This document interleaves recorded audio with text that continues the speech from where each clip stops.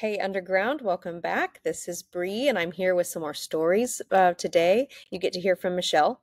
And Michelle, you and Rob have a functioning, beautiful, thriving microchurch family in your neighborhood. And we're going to hear kind of like a specific story out of that family today.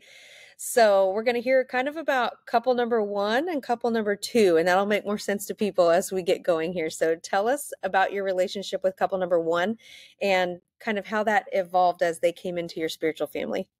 Sure. Yeah, so we have had a extended spiritual family in our neighborhood for probably close to 6 years.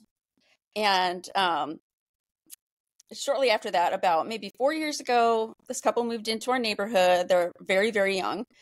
And it took us a while to get to know them because they're both kind of quiet and shy, but they actually hosted a couple of movies on their driveway, in the summertime. And so then we invited them down and we did it in our backyard. And just over time, became closer friends with them. And our entire neighborhood just really surrounded them. It was fun to have young people around. We feel like the old grandmas and grandpas or something. But really, just it was very nice to have them around and to take care of, and they took care of us, and it was just wonderful. Yeah, and they've been a part of your family for how long? Yeah, probably 4 years. And one of them decided to get baptized about 3 years ago, and that was wonderful. It was just a really neat expression of that person's faith, and really grew our community too. And we all kind of like grew a lot in love and understanding of why we are doing what we're doing, that this really is church. It was very powerful and very special. Yes, beautiful. Okay, then you got the news.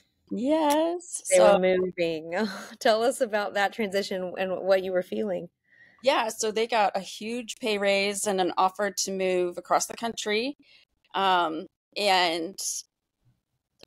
being pseudo parents to them, we're like, yay, so proud of you. But at the same time, our hearts just hurt a lot. They had a little newborn baby that we were all excited about and everything. And so honestly, like it really did feel like a sending out, sending off. They were ready to go, and I think this will be a good thing for them. But yes, we were very, very sad. Yeah, yep, absolutely. Then I know that you guys kind of planned a going away party for them as you would for family, right? This is spiritual family. And then from my perspective, a unique thing happened Yeah. within that. And so tell us what that unique thing is.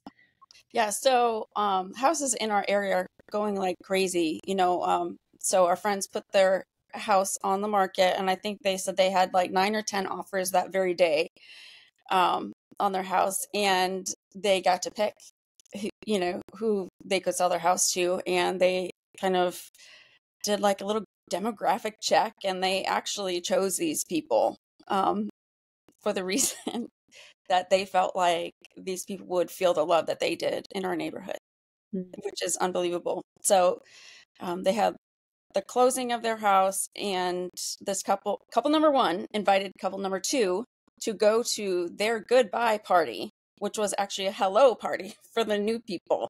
So it was amazing. Yeah. Yes.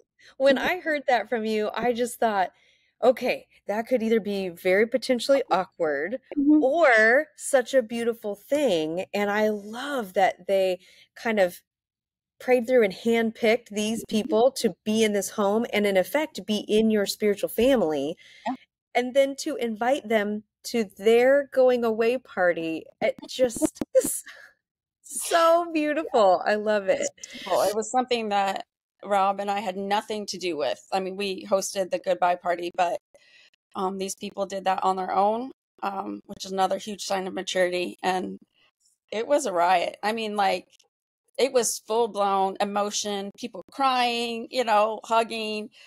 And couple number two, they just sat there and smiled and took it all in. And I think they felt at home.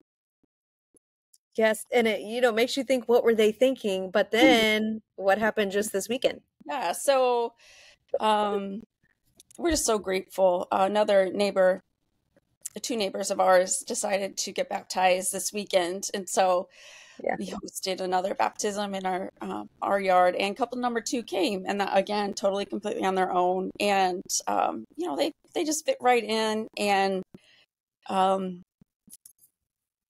our hearts are warmed by having them. They're just very special people, and they obviously they stuck around. So I'm glad we didn't scare them away. Yes, yes. Well, all right, last question. Just describe to me the beauty that you see as you consider this situation. You can't make this stuff up. I You know, know, this I is know. so God. Yeah, I mean, it's so far above and beyond anything we could ask or imagine. Our little neighborhood microchurch is not perfect. We're not perfect people, but when we stand back and look at the big picture, we see how God has just been weaving this all through time, and our last 10 years here, and how he just keeps working, and we just keep saying, okay, yes, next thing. It's not easy, but it sure is amazing and delightful when God does these miracles. Just it's fascinating and beautiful, like you said. Yes. Well, thank you to you and Rob for your obedience and faithfulness Mm-hmm. to God's calling to your community, your neighborhood. And we just want to pray blessings over you guys. Awesome. Thank you. All right. Thank you.